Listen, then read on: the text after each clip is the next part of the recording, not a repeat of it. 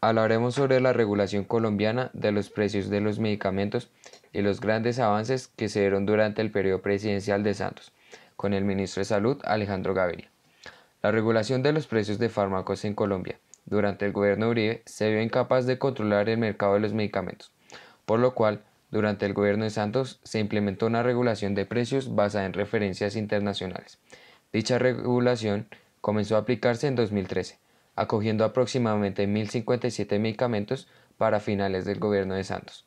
Según el Ministerio de Salud, entre 2014 y 2018, el Estado se ahorró aproximadamente 4,5 billones de pesos. Por otra parte, hubo un contraste entre los diferentes actores.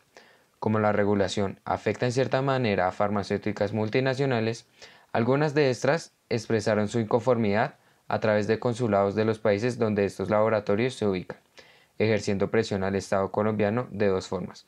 Por un lado, enviaron directamente cartas y organizaron reuniones con representantes del Estado para pronunciarse en contra de la regulación, y por otro, ejercieron presión a través del embajador de Colombia en otros países, protestando contra la medida, lo cual fue aún más evidente en la disputa por los anticonceptivos.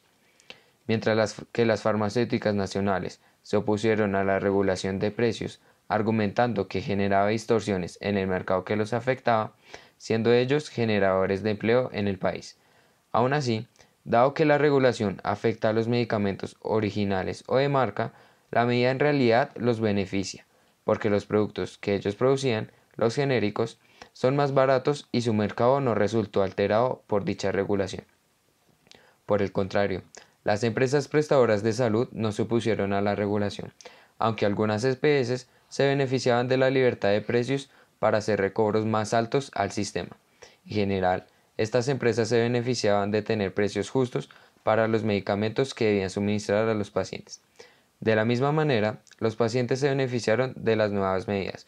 Como muestra de lo anterior, en julio del 2013, la Defensoría del Pueblo publicó una carta en la que respalda la regulación como una medida que busca lograr cada vez mayor acceso a los medicamentos a precios razonables, tanto en el sistema de salud como para los usuarios y sus familias, como un factor determinante en el cumplimiento del derecho fundamental a la salud.